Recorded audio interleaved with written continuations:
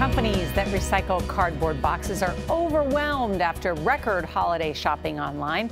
The U.S. Postal Service estimated it would deliver 10% more holiday packages in 2017 than the year before. Amazon, the leader in online shopping, says it shipped more than 5 billion items for Prime members in 2017. And all of that cardboard is a huge recycling challenge. Jamie Yukis is at a recycling center in Southern California's San Fernando Valley to show us what happens to all of it. Jamie, good morning. Good morning. This bale of boxes weighs close to a ton, but Amazon says redesigning its packaging has helped it avoid ship 307 million more boxes. That's 550,000 semi-trucks full. But you can see online shoppers are doing so much buying, recycling centers are struggling to keep up. One after another, a train of trucks unloads at this Los Angeles area recycling center. Natasha Gagarin emptied an SUV packed with empty boxes. How many boxes do you think you had in your car? Oh, well over 200. Well over. As a mom of 4, this holiday season was all about convenience. Did you do a lot of your ordering online this year? All on Amazon. In the U.S. alone, Amazon used 6,000 trucks and 32 planes to get packages to its Prime members last year. And the trucks just keep bringing it in. Yeah, trucks keep coming. Craig Hampel is the recycling coordinator for the city of Burbank.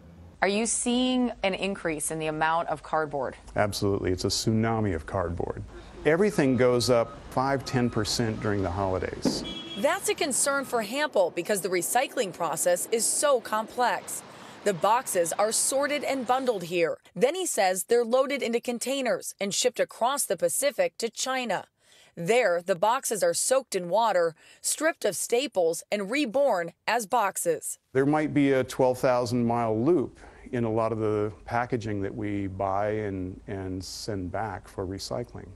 But Amazon says they've put a new focus on sustainable packaging, moving over 100 million shipments from boxes to padded mailers in 2017. They released this video. We make those kinds of packaging easy to open, minimal waste, and 100% recyclable. As a result, to date, we've eliminated 181,000 tons of waste. But centers like these are still overwhelmed after the holidays, as many shoppers seem to prefer buying online in December and recycling their boxes in January.